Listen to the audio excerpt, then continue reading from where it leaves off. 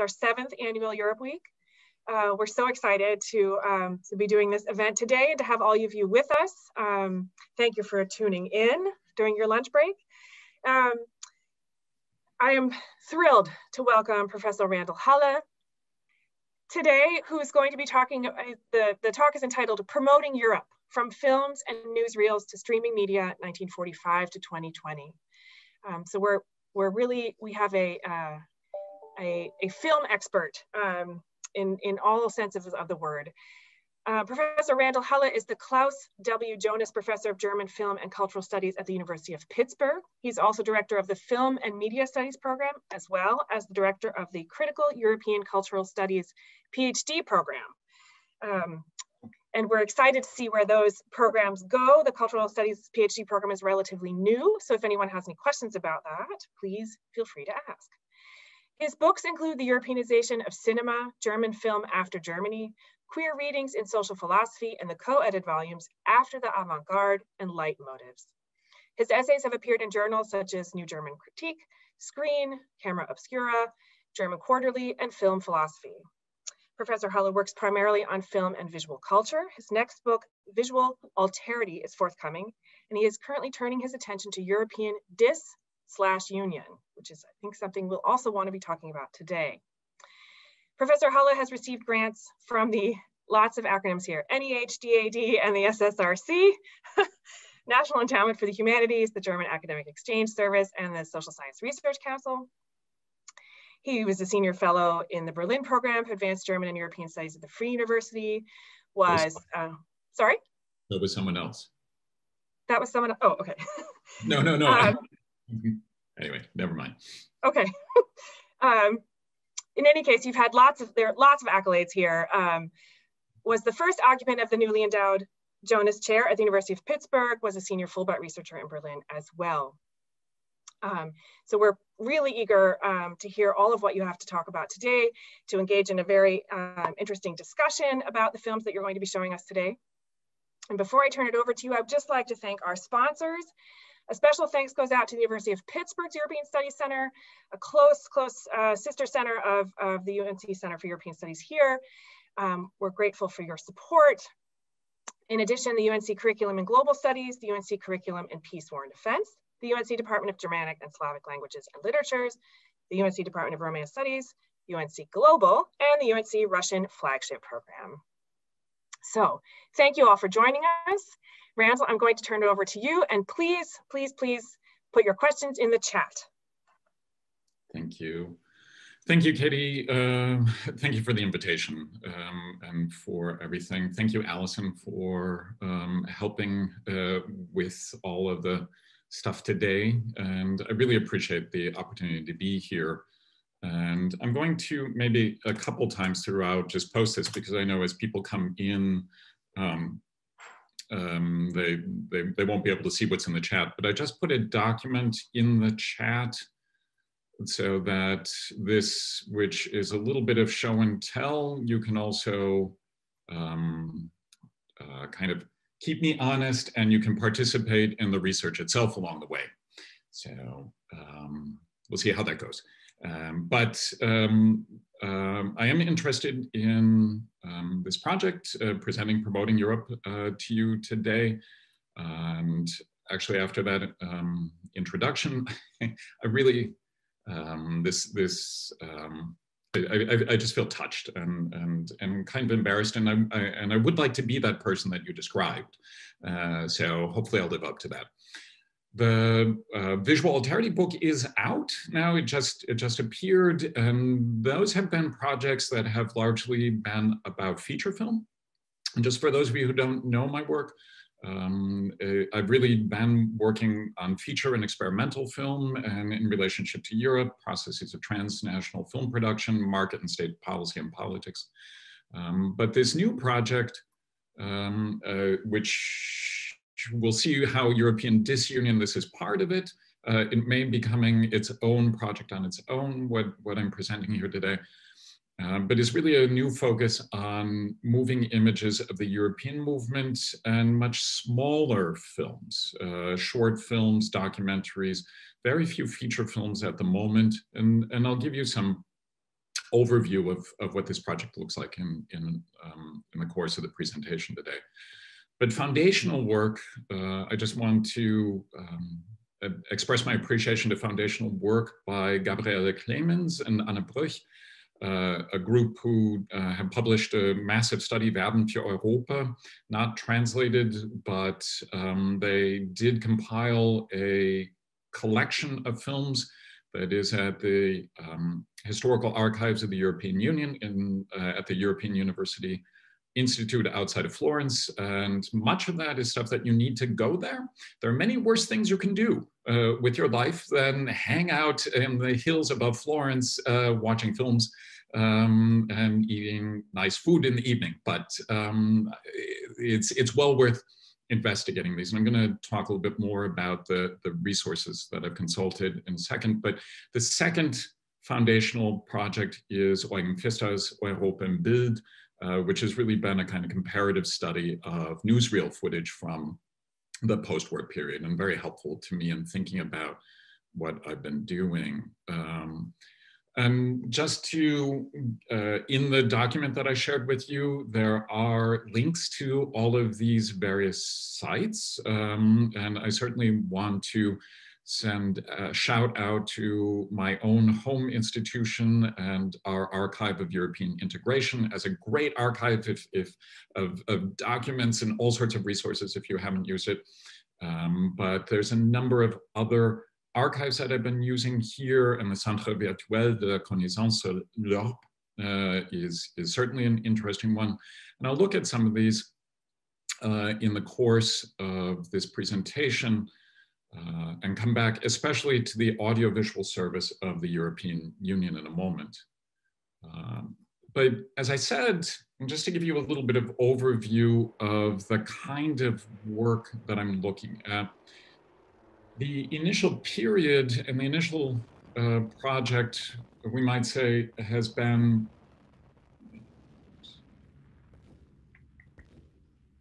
need the sound. There we go.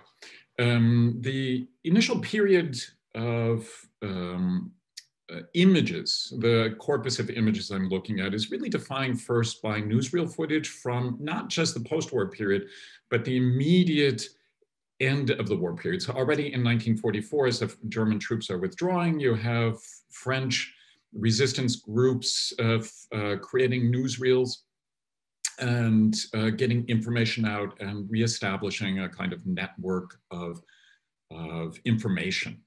And what we can find then is the newsreel production really creates the first set of images and symbols for thinking about Europe, and to underscore that in those resistance movements, part of what's happening is a goal of restoring Europe. So within the midst of the cataclysm, the solution to the crisis of Europe is oriented towards solving it through more Europe. And we have then a number of organizations already forming oriented towards European Federation, all culminating in then the 1948 Congress of Europe in The Hague. And these initial sort of images of war, of devastation, start to give way to celebrations of European unity and building a kind of collection, as I keep saying, of images and symbols, different ways of thinking about political ordering, different kinds of gatherings of European founding fathers, quote unquote, buildings, headquarters, not yet flags, currency, passports, these sort of things, borders, just as we're seeing right now, dropping, gatherings, etc. This is really a body of information, and especially within the newsreel footage, I just want to underscore that from Italy alone, the Documentation Center of the Presidency of the Council of Ministers sets up a special section to produce newsreel footage for export from 1952 to 1962, over 200 short subjects. And this is just one unit in Italy, 4,000 copies. And part of the idea there is to send out information that shows, in effect, Italy becoming a respectable member of the community of nations, of the European community of nations in many ways. So there's multiple kinds of motivations for this creation of Newsreel, but much of it is already oriented towards Europe as such. It flips over. Europe, which is divided into 27 independent countries. Let me pause for a second here, because it does, I want to show you just the opening of this particular film, but we do move over then from out of newsreel footage into the formation of short and eventually feature films. Very few feature films, but this one that we're looking at could be described as the first European feature film from 1951 by Henri Stock, who's well known as one of the sort of Belgian experimental documentarist filmmakers. The Smuggler's Ball is generally a failure, but I mean, at the box office and what have you, at that moment, it is a failure, but it's a project that's really worth watching. And so let's just watch the opening sequence here, and I'll go backwards to start out again here, but you'll see a bunch of. Europe, which is divided into 27 independent countries, is today trying to unite. Belgium and the Netherlands are endeavoring to create an economic union. The village of Dorpveld, where Belgium, the Netherlands and Germany meet, has 3 borders.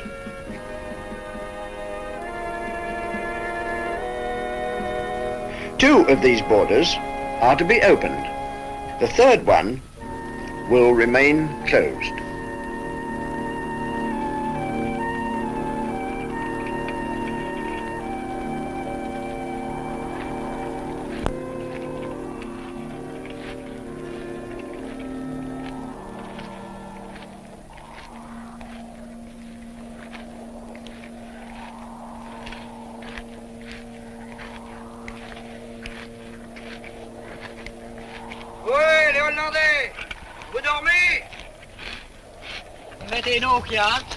On a un client pour vous.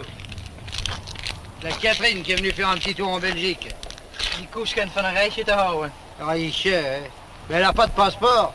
Et puis l'herbe de Belgique, elle pousse pas pour les vaches hollandaises. Chacun chez. Okay, I'm going to stop there. And you can see that there's some really charming things going on here, but jumping back to what I was saying before, it starts out with maps. It starts out in the information, informationally conveying data about what Europe is and a concern with borders. And in some ways, actually, just seeing that, it feels to me like it's really au courant at the, you know, that it hasn't become historical yet in some ways. So the argument of the film, we see a border being raised and jokes about the Dutch cow going over into French grass to come back to Belgium, et cetera, et cetera.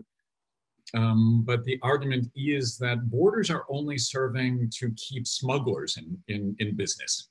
And a whole kind of smuggler story develops that has kind of action and chase sequences and things like that associated with it, to make an argument that the Benelux, which is already at the forefront of creating a free trade zone, should serve as a model for opening up borders in the rest of Europe. And this is before the coal and steel community and different kinds of opening of borders.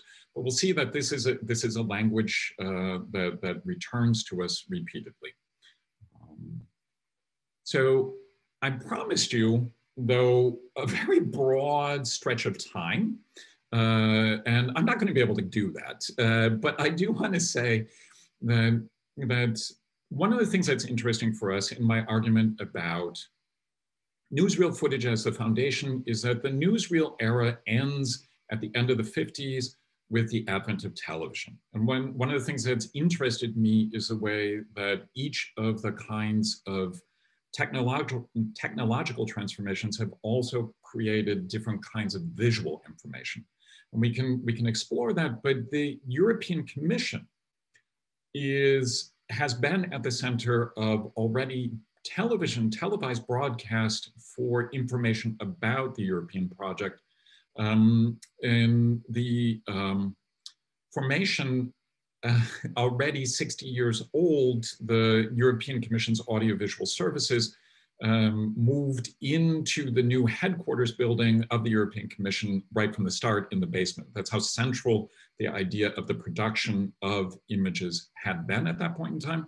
And that unit is a fantastic unit and well worth exploring in all of the sorts of things it does. And most of it is accessible, most of it is downloadable, and has gone through all sorts of different iterations from television to satellite, information media, social media, and streaming services, and really is now providing news feeds for broadcasters. And if you look right at their audiovisual archives, there are, in October, I searched and created this screenshot, and we can see that there's more than 500,000 items in their archives that were available as of It's not a movement of parties, my not a movement resulted in recognizing that they've increased by 20,000 more since October. So this is the largest archive of European images, and it is embedded in the European Union itself, the European Commission, and it is gathering also images from other places. So here we can go historically back to this early European movement, and we can move forward. And I had in a previous iteration images from Brexit, but I thought I would just check to see if indeed, and it turns out that Sofagate is already on the archives here. So if you want to see, let me see if I can skip forward a little bit here so that we can see Ursula von der Leyen in her moment. But exactly. And I found this piece in particular interesting for the way that it was edited and kind of quickly cutting over and moving into, but not ignoring the way that if those of you who are watching don't know about Sofagate yet, after this, Google Sofagate and you'll find some exciting moment from the contemporary EU politics. But this is an amazing resource for you and can be used for teaching, can be used for research, and as I just did, you can download these images and you can work with them in various ways, and it's encouraged to have access to and deploy these images yourself. So as I said, I'm interested in the way the images are produced, the technologies that produce them. And what I'm really kind of concerned with in the project at the moment is figuring out how the relationship of image to the imagining of Europe is functioning. And I'd like to then look with you at some examples of how this works. And I already said newsreel footage, short films, feature films, but here, just as an example, find advance in all sorts of genres, including animation. There are a number of very important and interesting animation pieces. This is done by Alfred Wurmser, who was an Austrian exile who went to Britain, who then came to France to produce this piece celebrating the coal and steel community, coal and steel union. But for those of you who have background in the UK, you may know him from the sort of child, if in Pittsburgh people know Mr. Rogers' Neighborhood with a Passion, Whirligig, and Wurmser's animation strategies are well known. But it wasn't known that he was also doing this for the European movement. And that's one of the things that I wanted to underscore, that the resources here that I'm looking at encompass all sorts of genres, like that wonderful little film. But also then in the post-war era, we can see a number of important camera people, editors, but also directly actors, actresses, and filmmakers getting their start in contributing to the European movement. So the Taviani brothers, who are two of the great duos of post-war Italian cinema, actually in the histories are described as solely oriented towards Italy and Italian cinema, but their first film is actually a short feature about the Villa Falconieri, which became the first European school for diplomats. And that's a piece from 1961. So we have the opportunity by looking at this material to rewrite film histories. And we can find then a very significant pre-war individuals participating in projects. This piece, Saarland Glück auf, Saarland in Good Luck, from 1951, includes as its cameraman Henri Alecan, who was one of the great camera people of French cinema.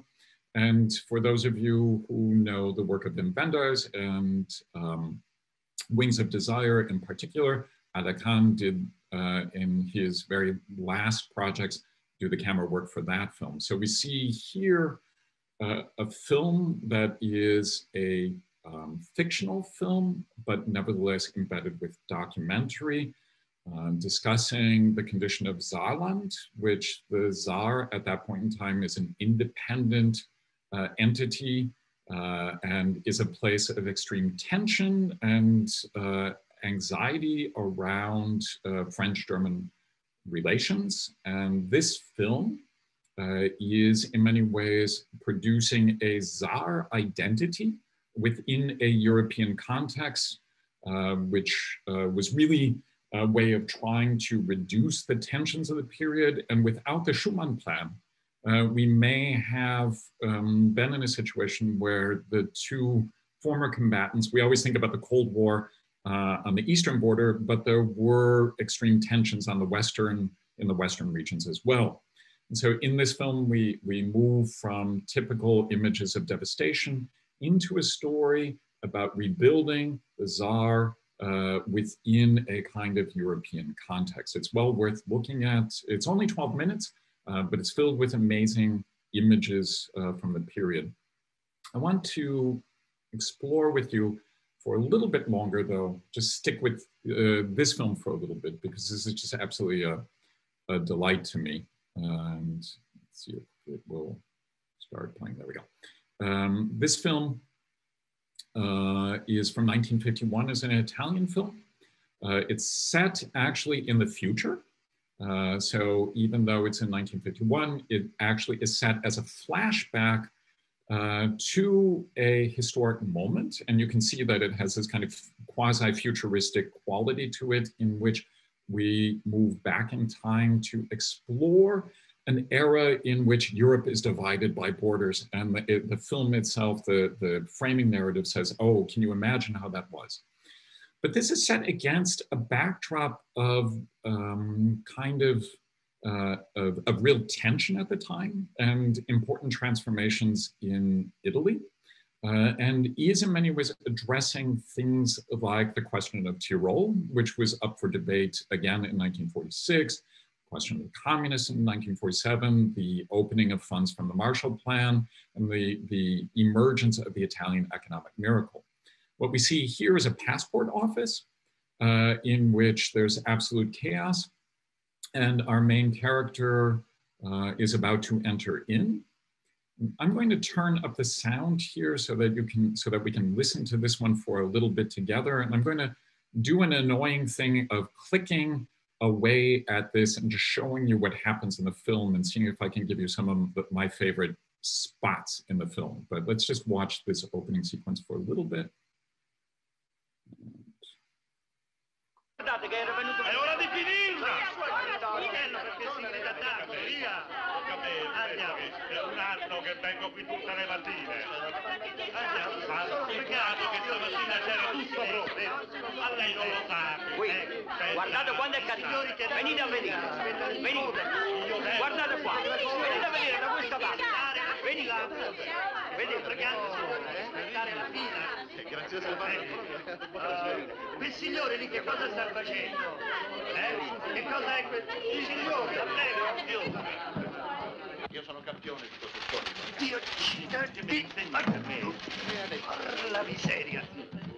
Ecco. Io il permesso di pesca ce l'ho, caro lei. La legge è la legge. La legge? Ma come si permette lei di pescare nel mio catino? Non vede che sto facendo il pediluvio? Scusi, Tesoro, mi sento così solo in questo ufficio, così inutile. Viaggiare, viaggiare. Scusi, il mio passaporto dov'è? In Spagna, in Turchia, magari nell'Afghanistan. Il mio passaporto è finito in Turchia. E dove sta? Ovunque, ma non qui. Ma queste sono cose da pazzi. Ma che bitto, guardate un pochettino quello che mi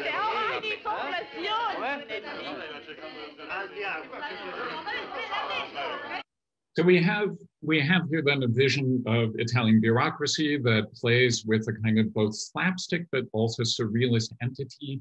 This almost Dali-esque vision of the back behind the window scene. We have a trickster figure, and the woman in braids, who becomes the second character in the film, is Margit Seeber, who was working in Tyrolean broadcasting at the time. So she and he want to leave Italy, and they're trying to get documents to be able to leave. He gets a passport eventually. We'll see, we can,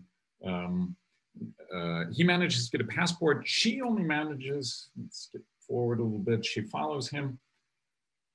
And she only manages to get a passport, a marriage certificate. And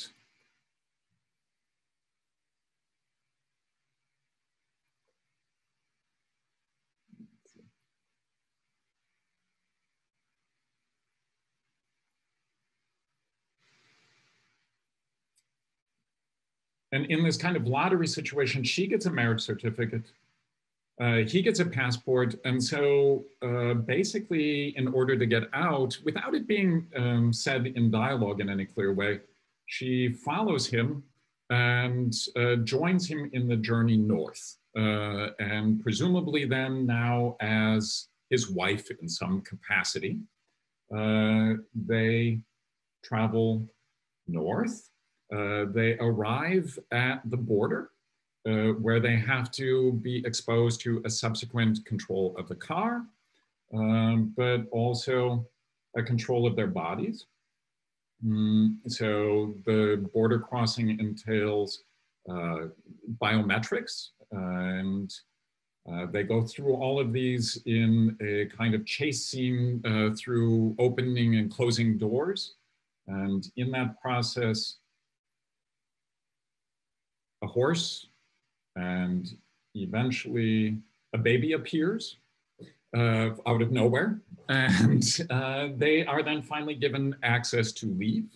But in being given access to leave, their car has been dismantled so much that they can't even drive away. So they head now towards the Tyrolean, the Austrian border, where the recognition that, oh no, it's now all going to start over again, leads them to make the decision to not cross the border, but instead go and live in a tree. And this is a decade before Italo Calvino's reflections in a very similar kind of paradigm. I'm not sure that Calvino saw this film, but it's quite a possibility. But this imagining then of a United States of Europe from the position of the tree is central to this project. And it really is a project that in 1951 already thought of in 1950. He is looking forward to the Treaty of Paris and the creation of the coal and steel community, with the idea of Europe being the place of futurity in which all of these problems are going to be resolved. One of the things that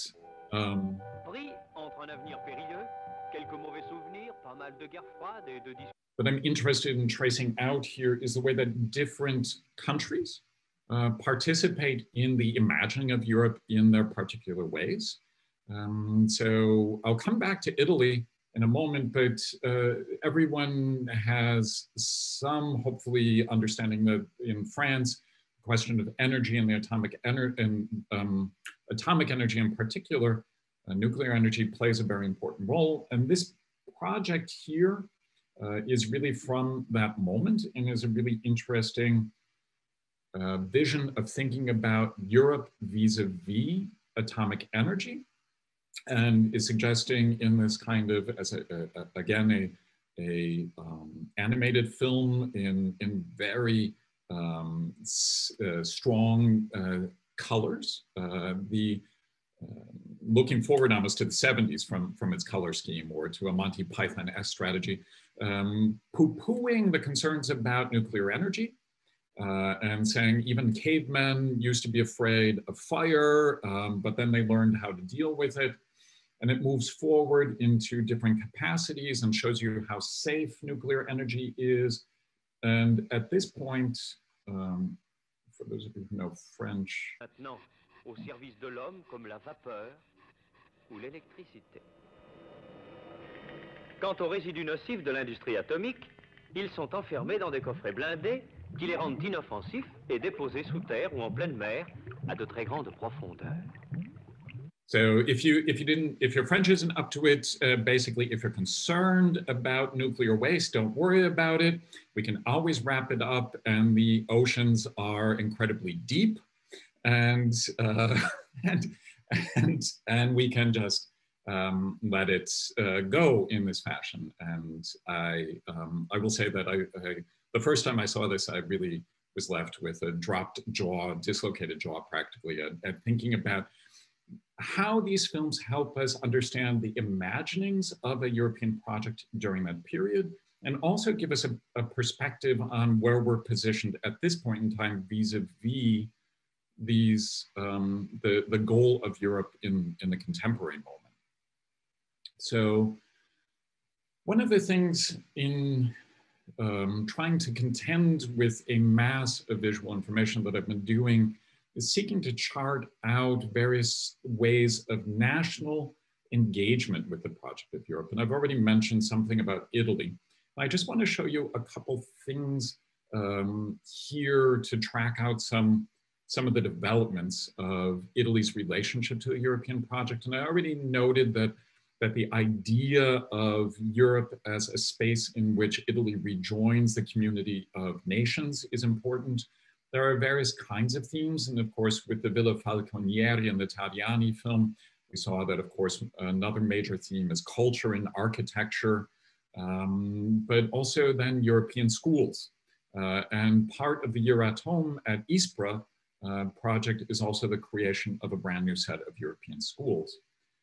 For our purposes, just to keep us even more limited, I want to show you some of what happens with the idea of labor migration, because I already mentioned the Italian miracle that most people know about, the German Wirtschaftswunder, the German economic miracle, but the Marshall Funds unleashed economic miracles in various places, including in Italy, leading to rebuilding and industrialization.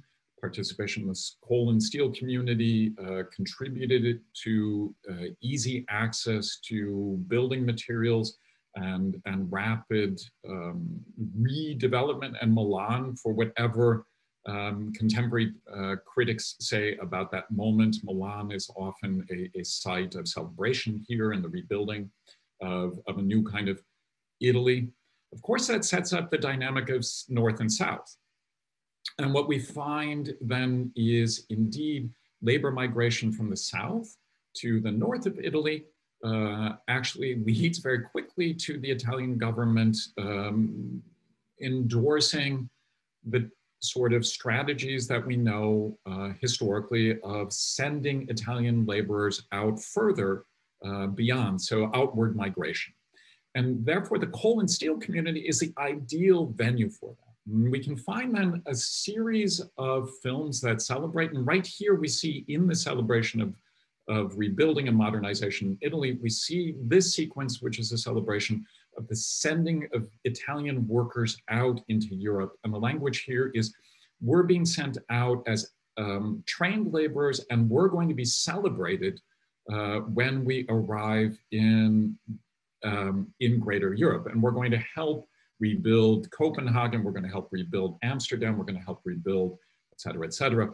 And so again, you see then in the sequence of kind of newsreel footage in this piece, we see celebrations of talking heads and gatherings that I've already mentioned. But we find then, if you look at the links that I've given you in the document, that there are then further celebrations of the training, of the hygiene, of the preparation for the sending of bodies out into Europe, with the anticipation that people of moral upstanding quality are going to be going out and will be received and celebrated, and they will have been supported by their government. So that narrative actually creates, that narrative creates a dynamic problem. And in this piece from 1964, which hopefully will be able to get it started. Right. In this piece from 1964, we can chart out a transformation in the assessment of the Italian migrant laborer and the beginnings of a critical relationship to the European project. And in this piece, Gli Isolati, I want to underscore that what's interesting for us here is, furthermore, this is a piece, a documentary that was made for television. And one of the things in this critical turn towards Europe that we can see is that the newsreel footage, which is traveling across Europe, crossing boundaries and is being recycled across boundaries, now meets television, which is oriented largely towards national audiences. And here, a new kind of documentary strategy, a critical documentary strategy, begins to investigate the actual conditions of the Italian workers outside of Italy. And it meets up with a problem that in the 60s, in the early 60s, overproduction of coal and steel in Belgium resulted in a situation where the commission reached a decision to ratchet down production in that region. And suddenly, the Italian laborers, who were never integrated, are either unemployed or underemployed and living in conditions which are being investigated in this documentary. And it's this core of a transformation to a critical investigation. And here we see them doing things like hanging out in cafes, drinking and gambling, playing this Southern Italian gambling game. And if I leap us forward in this piece, here we see one of our characters going into town, and the open sign in the window with the red light is he's looking at prostitutes. The particular window is now closed, so we don't see him going to prostitutes. But this documentary, which, and I just want to turn on the sound for a second.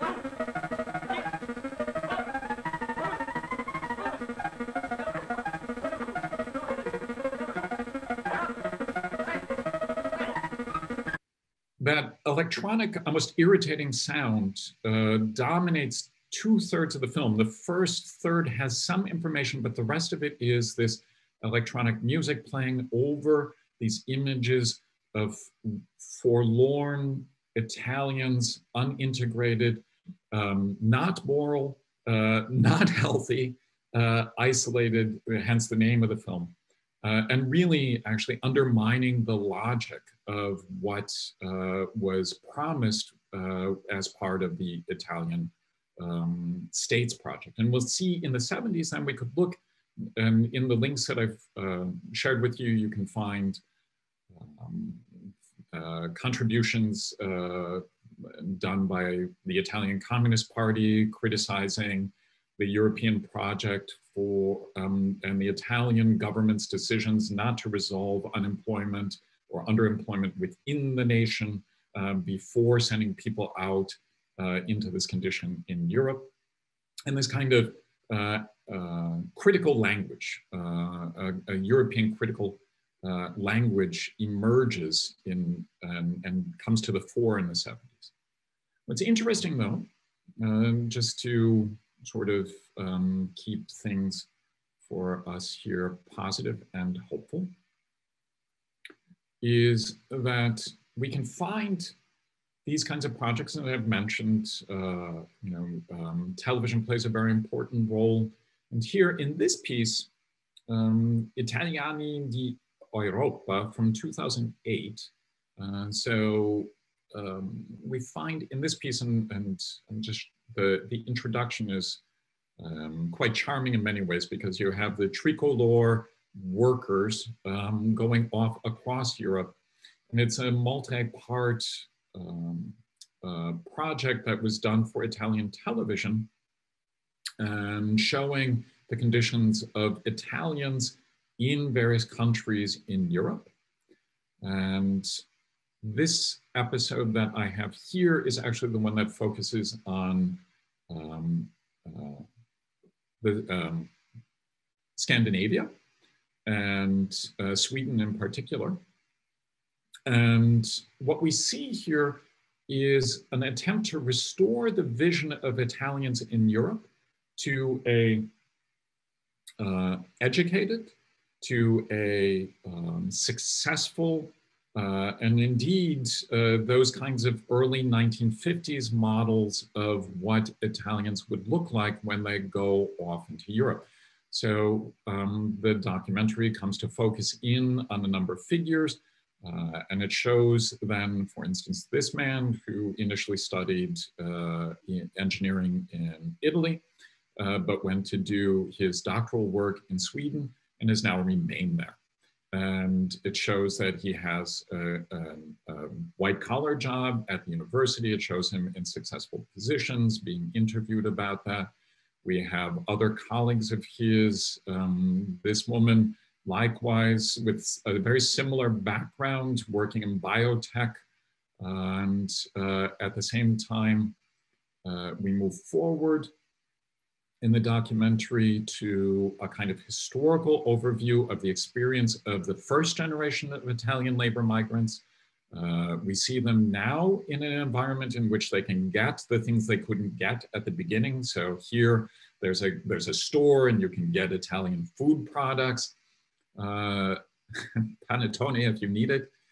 But the charm of this also acknowledges the hardships of being an immigrant, being in Sweden, showing us how hard they worked. And we have interviews with people attesting to being in effect in the north in the cold and what that was like, and being undervalued.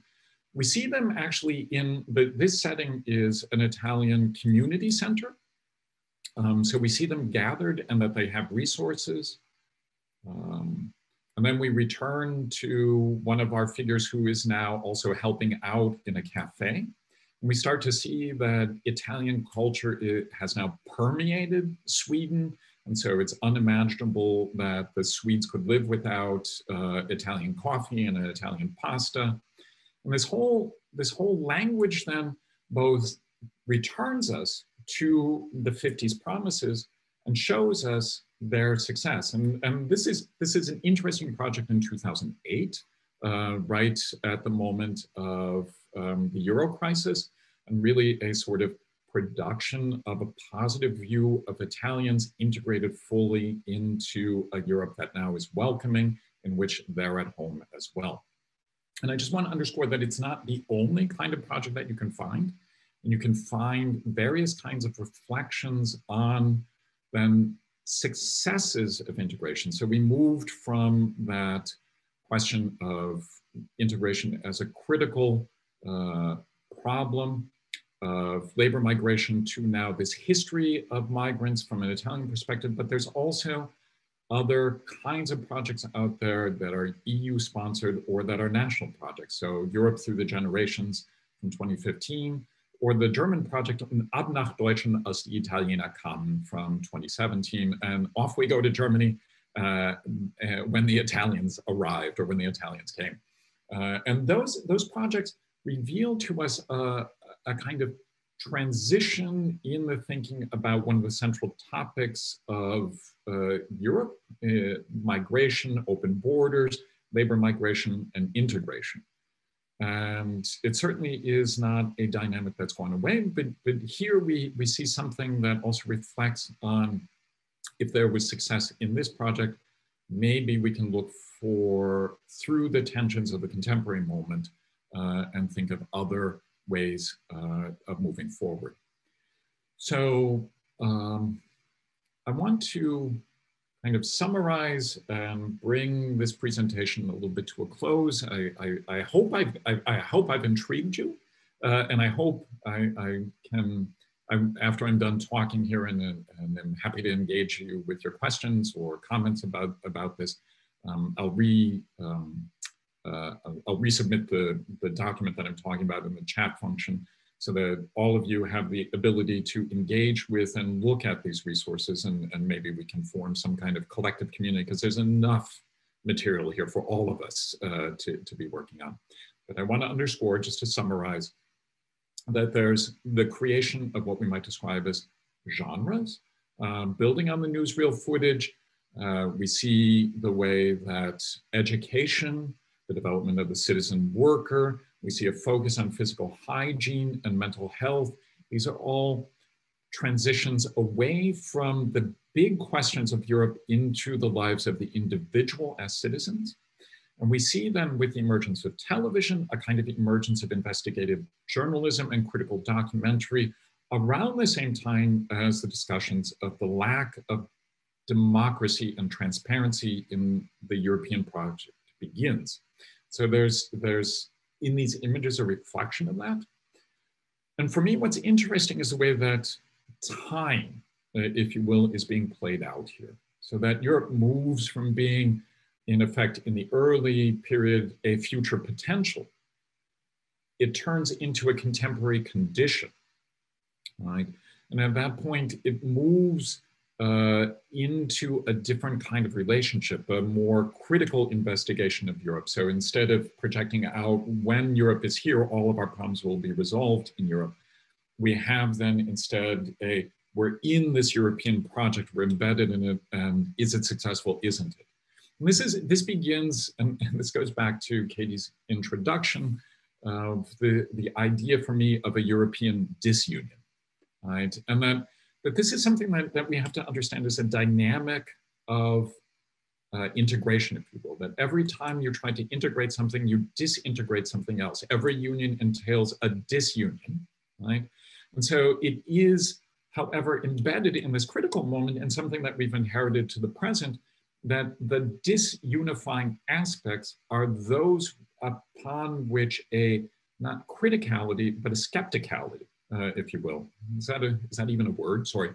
But a skepticism emerges vis-a-vis the European project, right? And so really, instead of understanding disunion as part of the dynamic, we see the disintegrative capacities as having this key to why Europe should be rejected. What's interesting for me then as well, that I've underscored here, is that there are various national entries, various national stories. I could show you footage from Germany, which is similarly concerned with the restoration of a role in the community of nations, of European community, right? And so that's one of the dominant themes of rebuilding, of course, but also this kind of anxiety around the leadership role, the economic leadership role that it winds up having, in the kind of central dynamic there. We can find the Netherlands, I've already mentioned something about France. England starts playing a role in producing images here. Each of them have different ways of entering here. Let me just, I think I've mentioned everything on that slide that's of interest to us. Oops, sorry. But just 3 more slides. Out of that summary, just some conclusions to underscore for us that the EU is not the telos of Europe, right? That Europe has a history with many configurations. And in these imaginings of Europe, one of the things that I want to underscore is that the imaginings are not necessarily the European Union, but they are visions of a European project. And I keep, and this is one of the things that I keep repeating, is that Europe, even if the EU, for whatever reasons, ceased to exist tomorrow, Europe would continue to exist. And hence, these kinds of imaginings of Europe, the ideational capacity of Europe to instill movement and organization, is not something that will go away. But it's interesting for us to consider how that functions. So, as I said, Europe switches from a future place to a contemporary condition. And really on that level, Europe, for me, reveals itself in these films to be a discourse and to be not itself a stable place, but what I've tried to articulate in my own research as an interzone. And what's interesting for me is that Europe itself is a space not in which a unity emerges, but an increasing capacity for particularities, right? And I think that that's something that's really revealed to us in these films. And I think what's interesting for us to also consider is that many of these experiences of the European project also have parallel dynamics within nation building projects. But one of the things I find that's really important for us as Europeanists, as people interested in the European project, is that there is often an assessment of Jeffersonian democracy or Westphalian states. And if Europe has not accomplished becoming a Jeffersonian democracy or a Westphalian state, then it is a failure. And I think one of the other things that I would encourage us to consider here is the way that these films can reveal to us not what the ideal of Europe is, but actually what Europe is doing. And that's a place of focus that I would encourage us all to turn to, if you will. So with that, I'm going to stop, and I hope that I've whetted your appetite for this work. And I'm going to stop sharing, and I will resubmit in the chat. Thank you so much. Really, this is so many interesting things to think about. So again, and if you're interested, you can watch at full length. And I mean, if you know French, the Atomic one is just a trip to watch. It really is almost like an acid trip in many ways. The film, but the Italian piece is well worth watching in its full length. So. Sorry, Katie, I didn't. Yeah. No, I completely, so I don't, the French isn't good enough for the Atomic one, but the Italian one is a joy to watch. For anyone who's ever, or all the memories for those who have been through lots of passport checks, it's great to watch. And for all those who haven't, to get a sense of what people were feeling when those checks were happening. No, it's a real trip, and just sort of slapstick, the way it's exaggerated, but yet so much of it is relatable. I thought it was wonderful. So I can also highly encourage spending just a few minutes watching it. And please put your questions in the chat. There's, you know, we'll call on you. You're welcome to just go ahead and ask your question, or I can read it out for you. I would love to ask a little bit, to follow up with what you're talking about with affirmative reporting, what the EU is doing, right? And how that relates to the EU's sort of communications problem, and that certainly so many citizens within the European Union feel they are European, right? And we've seen that, you know, we see that over and over in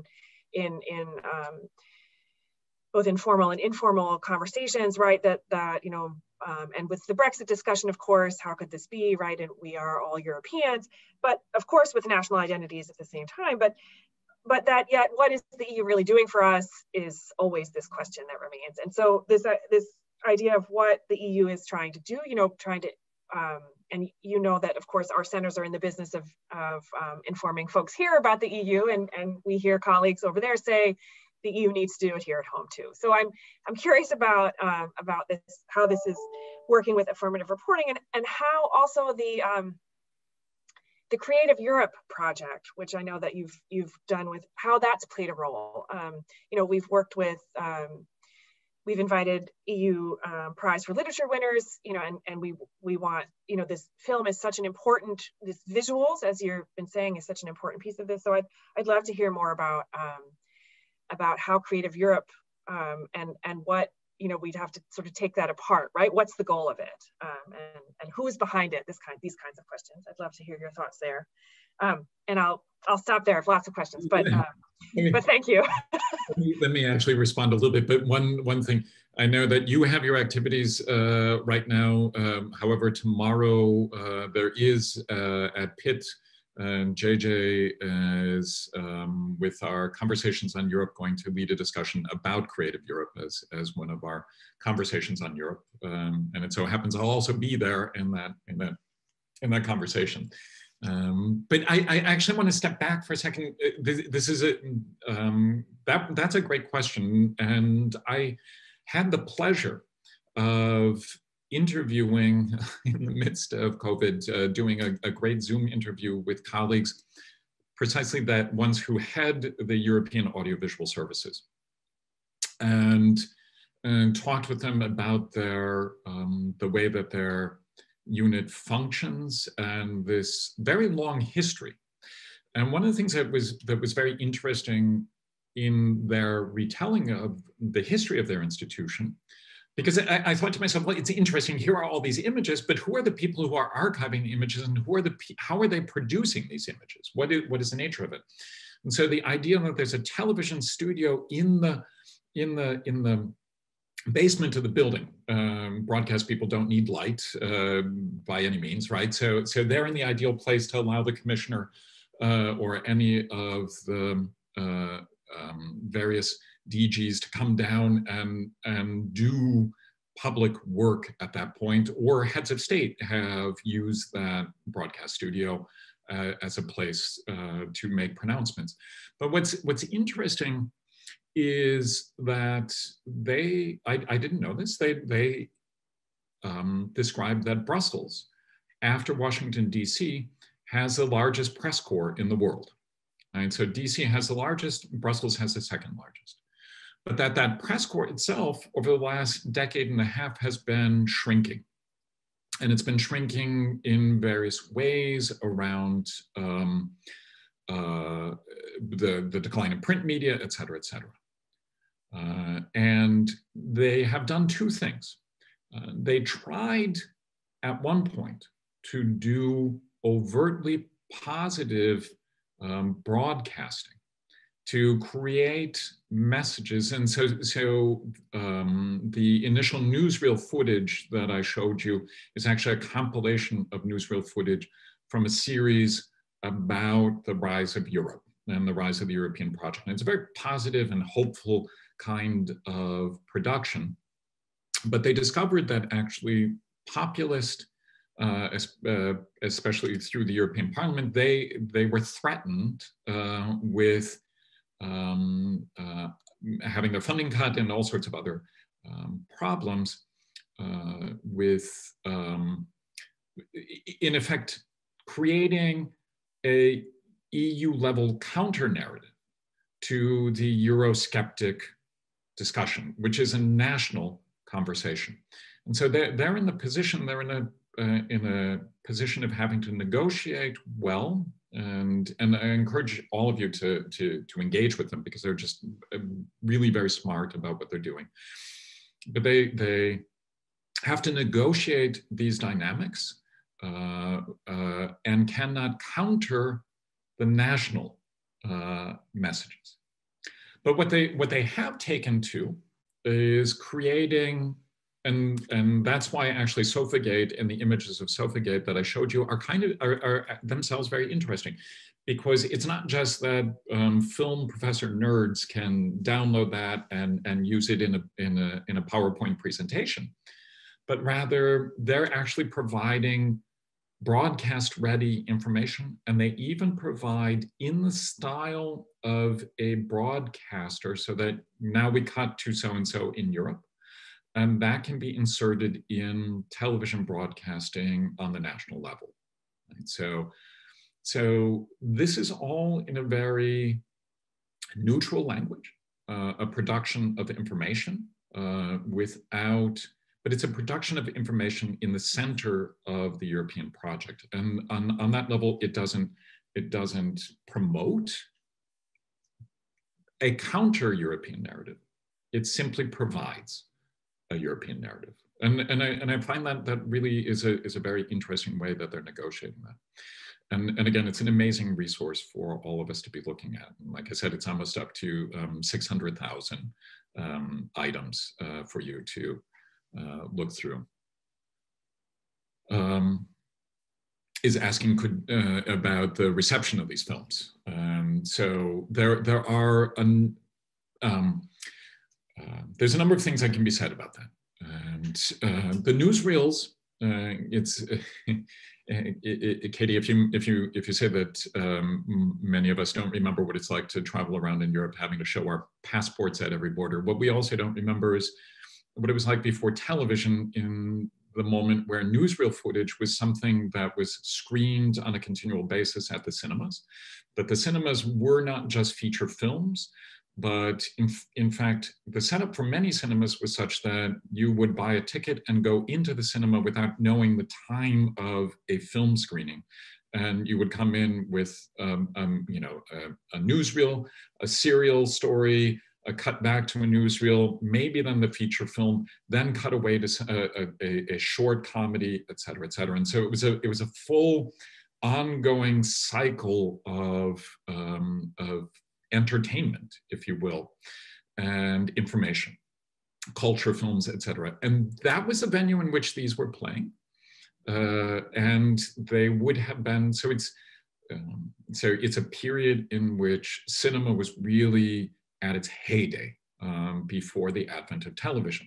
And so that newsreel footage and those initial films were successful. I can say, however, that our Smuggler's Ball just wasn't. No one wanted to show it. And in many ways, I think it was partly because by the time it was released, its story was already kind of over. The European coal and steel community had already formed. And so this story, but the smuggler story, it actually remained a genre, or it generated a kind of genre around to this day. We're interested in European smugglers, right? And traffickers and these sorts of things.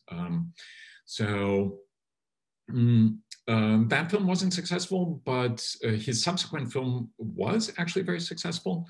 A film that explored the history of art and European, from the Renaissance to through Dutch painting, mannerisms, Turner, with each kind of vision of art history contributing within a national capacity to unity in diversity, right? Without being explicit in that language. And so there's a visual production of this unity and diversity. The turn to television changes things, of course, and those stories are then stories that are reaching people in their living rooms. And the last thing that just to say about success or lack of success, what's interesting here also is that I've discovered there are around significant European moments, that especially in France, there's shows in the sense of variety shows in which a celebration of Europe with song and dance and comedians takes place. And so I don't know how to say that there are specific numbers associated with that, but we can see then the production of new and ever kinds of transforming engagements with Europe. Yeah, I'll stop with that. Yeah. not seeing other questions, but. Then I'll go ahead and ask another one.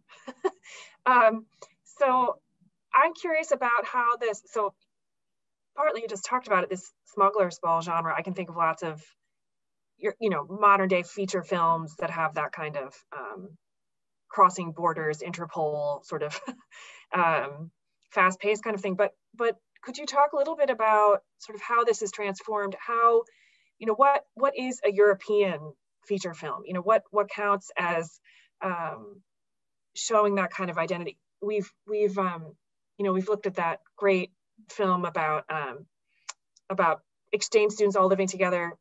Sarah knows the name. Yeah. Sorry? Auberge Espagnole. Yes, thank you. Yes, right. That's just a really kind of is a great, looks at it quite, I think, pretty realistically. But what is that? I'd love to hear your thoughts, sort of, on modern feature films, and what does that mean to be a European film, and what counts, so to speak. And for me, that's one of the my previous research has really been focused on the feature film, and that's where these short films became a body of work that was working in a very different fashion, and is working in a fashion that's largely committed to a European movement in its initial period, and then representing for us these kinds of shifts. Feature films are interesting. For me, one of the things that's under-recognized is the way that funding mechanisms work in producing European feature films. And really before 1992, in order to do co-productions, the agreements had to be negotiated in international relations. So to do a French-German co-production, you had to actually have a French-German international contract at the state level to allow that to happen, so that export and trade, all of that made things very, very complicated. And there was this strange sort of network that emerged. Not the EU, but the Council of Europe, that other body, that other European body, created a condition after the collapse of the Soviet Union, in which all the countries that are signatory to the Council of Europe also entered into an opening of co-production agreements. So by simply becoming a member of the Council of Europe, you also signed on to the ability to do co-productions across. And we see then the emergence of all sorts of co-production capacity at that point in time, so in the 90s. And that was one of the things that was really interesting for me, because it's not simply a matter of the production of European images, right? But rather getting Europeans to be able to work together. So in one of my studies, I have this discussion about, and now actually, I'm sorry, I'm going to just blank on the year and the names of all the films, but I can tell you that one of the things that intrigued me was that in one year, there were three films about deaf culture. One was a Belgian documentary, the other was a short Belgian film, the other was a French feature documentary, and the third was Beyond Silence, Jenseits der Stille in Germany. And that's a lovely thing, and it really feels to me to be a very German film. But I thought to myself, oh my goodness, since the 60s, there hasn't been any discussion of deaf culture. And then all of a sudden in 1 year, there are three films. And I was able to identify that these are films that were generated out of a script development project in which people came together. And that script development project was something that was funded by the European Union. Right? So back to our Council of Europe. The Council of Europe actually funds content and does so with the goal of achieving European values films. And the first films that it funded in that context were Kieślowski's Red, White, and Blue trilogy. So stories about Polish, French back and forth relations with the goal of investigating political conditions. And that project seems to me to have set forward a kind of imagining within national specificities of possibilities. And for me, what was interesting about that is even though Germany's in between those two countries, it plays absolutely no role. And so there's even to the point where a person is stuffed into a suitcase and flown over Germany, and ostensibly in order to avoid having to deal with that country. Right? But this becomes a kind of imagining possibility of a European space expressed, and then other films like Auberge Espagnole. But I think what is for me still really also very interesting is we wouldn't notice the way that co-productions work to produce European stories. Yeah, I mean, this is something I can keep going on. One of the things that's happening right now that is also interesting is that Creative Europe, which you asked about, emerged in some ways as an economic project in relationship to the moving image.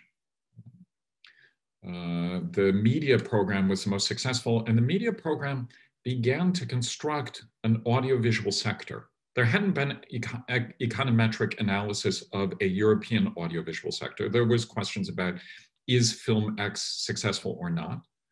But the European Union level began to identify the audiovisual sector as a sector of massive growth and growth potential. And that's when it started to invest in trans-border production support, and exactly things like script writing camps and training sites for camera people, and et cetera, that bring people as crew together to think about European stories. One of the outcomes right now that if you're attentive to German and French film production, you'll start seeing remakes, a kind of back and forth of remakes. And so the child who's named Hitler in France gets remade in a German version. There's a number of these kinds of films that keep getting remade across the borders. Yeah.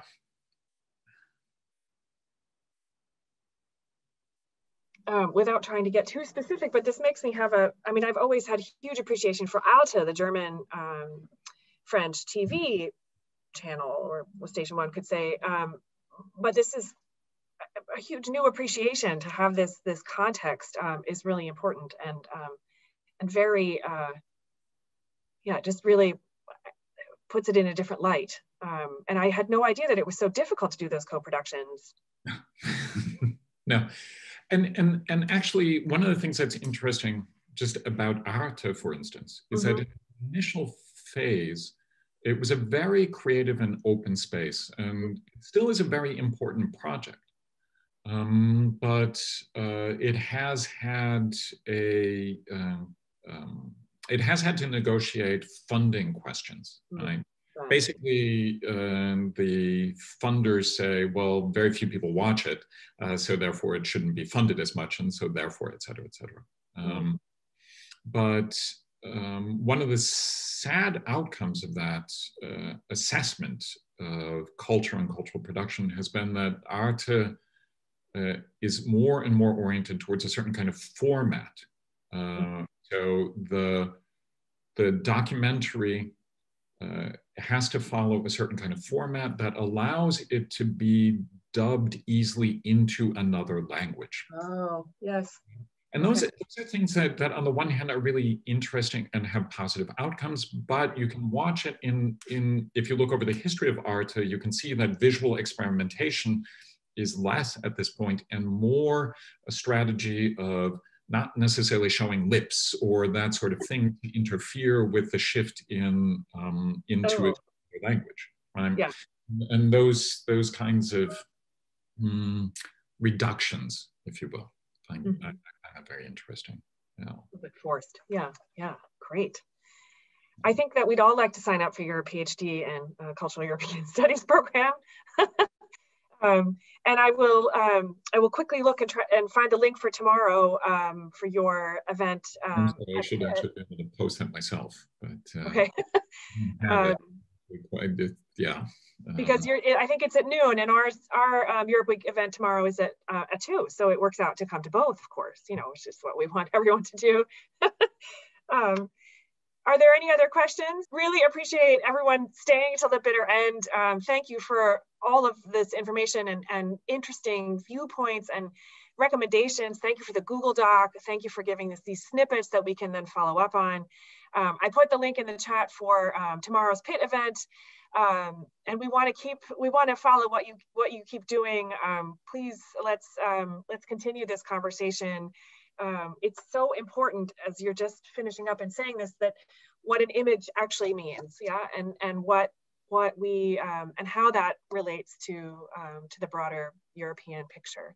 So thank you, Randall, for taking your time. Thank you, everyone, for staying and for participating today. And I hope to see you all very soon.